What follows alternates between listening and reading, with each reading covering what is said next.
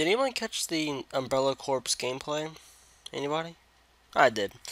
Honestly, I'm kind of at a loss for words for this. Well, honestly, the first thing that came to mind is at least it's not as bad as I thought. It seems functional, but then again, it seems like any other generic third-person shooter, really, with a dash of zombies in it. But did anyone else think it's funny just watching this guy crawl around? Look at that fucking zombie. I don't know why I just think it's kind of funny. I can't really hate this, but then again, I don't particularly like it either.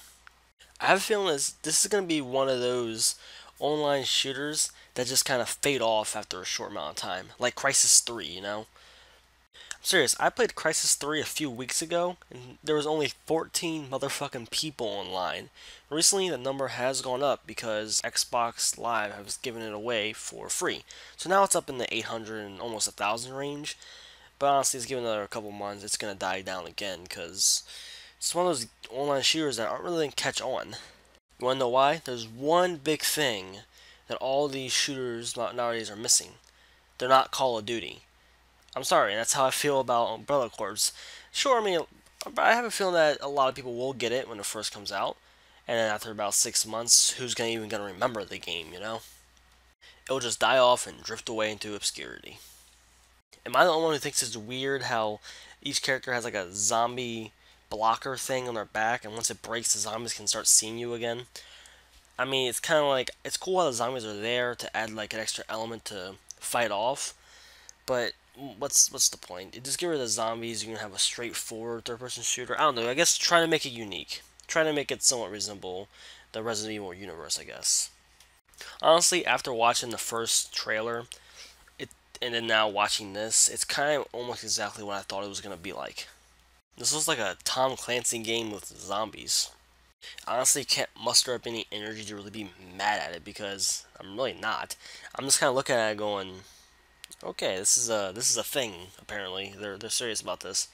It looks better than Operation Raccoon City, I guess, but then again, that's not really saying much. This might be the biggest pile of shit that Capcom has ever put out, but then again, I won't know until I play it, and I don't really have any intention of playing it because Capcom actually has other future projects that I'm actually looking forward to. So seeing this makes me go, well, if it sucks, at least no one will actually play it. So who's the target demographic? Who's the crowd that Capcom is trying to sell this to? The Call of Duty crowd?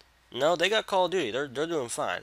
If a Call of Duty gamer just kind of saw this, they'll kind of laugh at it. They're like, what the fuck is this? Zombies? Third person? What? I'm not saying Call of Duty players are dumb. I'm just saying that they're trying to appeal to a crowd of people who already have a game series they're already dedicated to. So it's not really going to be any threat to Call of Duty. You can't really compete with it. And it's definitely not going to win any of them over. I'm saying in comparison to Call of Duty, this is very unappealing to the average Call of Duty gamer. Not only Call of Duty, but fuck, Halo, Battlefield, they have their games, their game series. They see this, it's doesn't really look like, I'm saying it's nothing like it, which is good, but it's an online shooter trying to compete with it.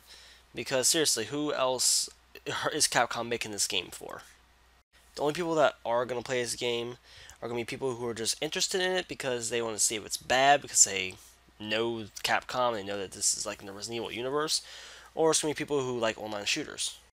And for the people who actually like online shooters a lot, they're probably going to play it and then just return it a few days later because, well, it's not really what they're looking for. And if they were to look at gameplay beforehand like this, they can already tell it's probably nothing they're going to like. Hell, I could be full of shit, and it could do pretty well. It could have solid gameplay, but it's unappealing to me, and it looks like it's unappealing to a lot of people in general.